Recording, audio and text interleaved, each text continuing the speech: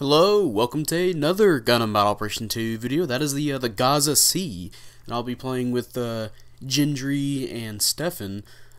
Stefan, SS Lewis, in this match. It's going to be a quick match, and yeah, I was playing for a little bit already with the Gaza Sea because I was just wasting my time trying to get the. I didn't do the dailies the day before, so I was getting some dailies done before the reset. And I was playing the Gaza Sea just to pass the time, because Gaza Sea is just one of those suits. For me, I like to casually just play it every now and then. I say casually, I can do pretty well with it when I want to. I guess just say it's one of those suits you just pick, for me, that I just pick and just kind of play the match. You know, I don't really try or anything. But now that we got some teammates in, we got Stefan in the Red Rider. He was picking the Pixie, but you know, Pixie wasn't getting the job done, so here comes the Red Rider, and we got Gendry in the Zuda F. Unfortunately, I don't believe I make use of any of his heavy staggers. I kind of just go out of my way to get my own damage. But yeah, with this team setup, if we were actually like trying, if this was, let's say this was a serious match, I'd definitely be keeping my eyes where Gendry's shooting, because Zuda F getting a heavy stagger followed by yeah, like right there. Well, he didn't use his heavy stagger, but oh man, coming in with the clean there. God damn. Yeah, if the Gaza Sea with the heavy stagger suit utterly destroys, especially if it's something like a raid. God damn. Speaking of raid, there's the semi striker, bothering our supports. Go ahead and waste him a little bit, and our teammate will follow up on that, get the kill. And, you know, he said, thanks, I'll say a nice assist, because that was a pretty good assist on my part and his part, destroying that raid. And yeah, the semi-striker looks like a half-decent suit. I've only seen just a tad bit of gameplay for it. It looks like it just has your typical kind of melee raid at 400. It's got 2 melees. Although for me, I think I might just go with the Red Rider. If I ever get the semi-striker, I might try it out every now and then, but I think I might just pick the Red Rider. You get 3 melees, that's technically infinite, you know, infinite combo, and got a heavy attack and a nice fast-firing stun weapon. Maybe you want to pick the GM Striker too for the, if it has an instant stun. I don't remember if it does or not. It's been a while since I watched the gameplay, but hey, nice slice in half of the G-Line standard. I'm going to die now. That was not a bad first life, you know. We're currently ahead, and hey, there's a Pale Rider ground heavy arms. I believe he wasted his heavy stagger when I was on such low health. He literally just could have shot me with his bazooka and then killed me, but I guess he's playing a little bit casually as well. You know, sometimes I'll be like that too, where I just want somebody dead.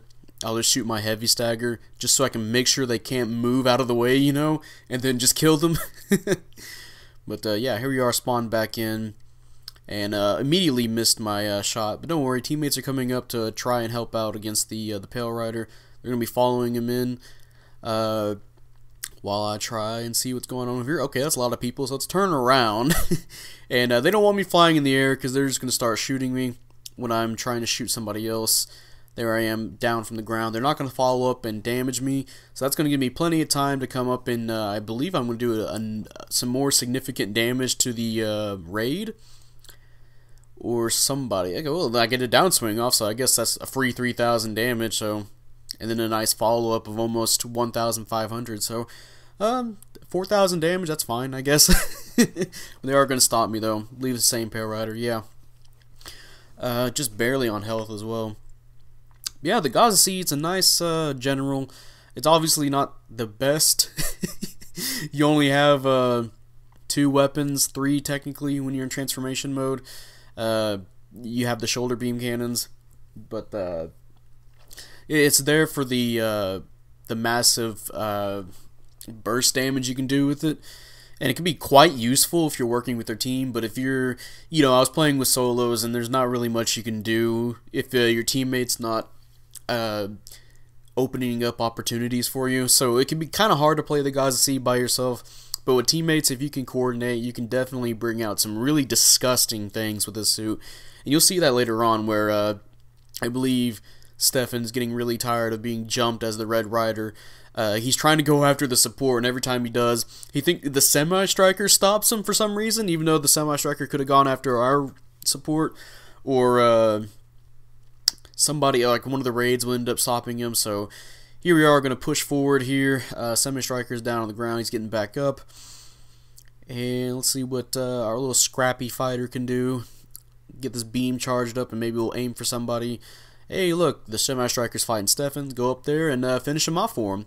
Which is also another pretty useful thing for the Gaza Seas, that somebody that's kind of low on health, you can use that as a cleanup. Really good cleanup tool, actually. Somebody's down on the ground, because a lot of people, when they have like a good chunk of health left, they think they can get through getting up when only one person's fighting them, but then the Gaza Sea shoots you. There goes all your fucking health. Oh man, another 4,000 damage, my bad.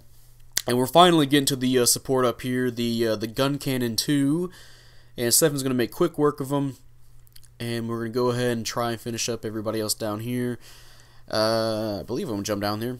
Hey, another semi-striker. Let's shoot him. He's attacking Gendry, which is not a good idea for a raid to do, because the Zuda F will heavy stagger you, and that's what got him to get destroyed by us. Yeah, he's making some really weird plays, that semi-striker. He did go after our support once, but I don't believe he did it again.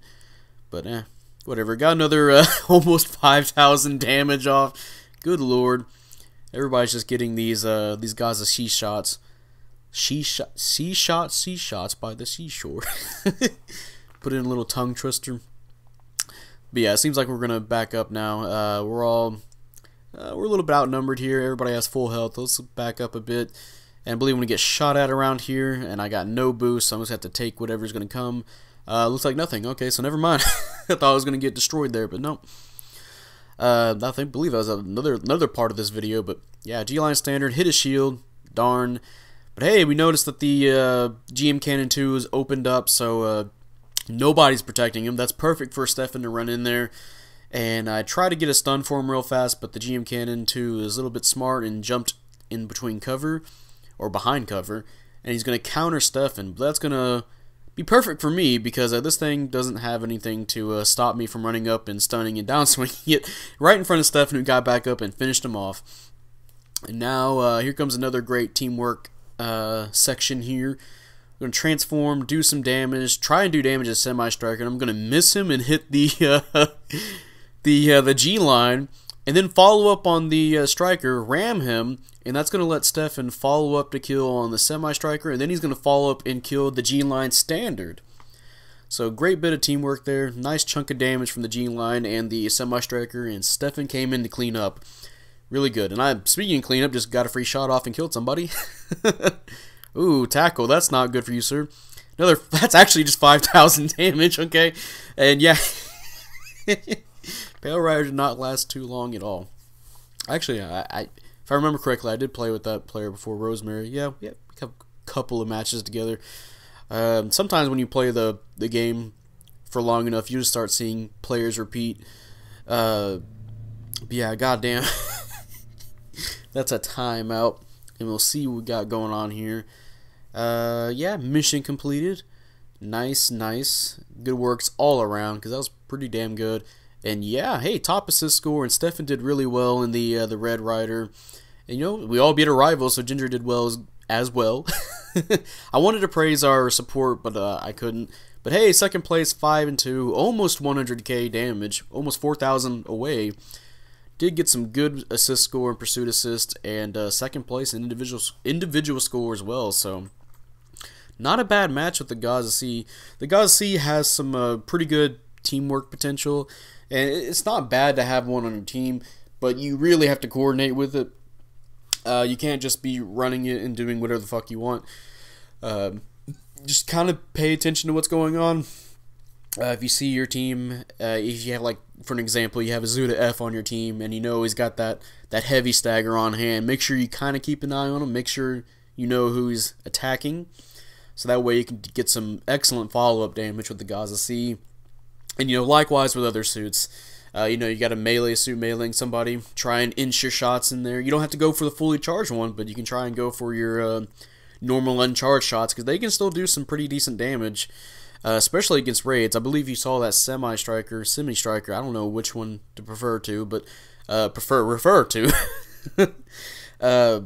I'm gonna call it the semi-striker, but yeah, the semi-striker didn't have any beam resistance, so each shot was doing like 1,400 damage. So this thing can make a really good assist against raids, and that's overall how I just feel about the Gaza Sea. It's just a really good assisting suit. And the melee does a lot of damage too, but unfortunately it doesn't have balancers, which I think this thing could have used, but I guess they wanted to balance out having that huge beam charge shot, you know. So I guess that makes sense. And the shoulder cannon is really good follow-up damage when you're in transformation mode. Overall, Gaza Sea, of course, it's not the best suit at all. You know, you could just run another suit that can do just as good, but have other stuff like balancers and all that. But you know, it's a fun little meme suit you can pick. I always enjoy playing it, even if I just get bodied. But yeah, that's gonna be it, and I'll see you guys later. Bye.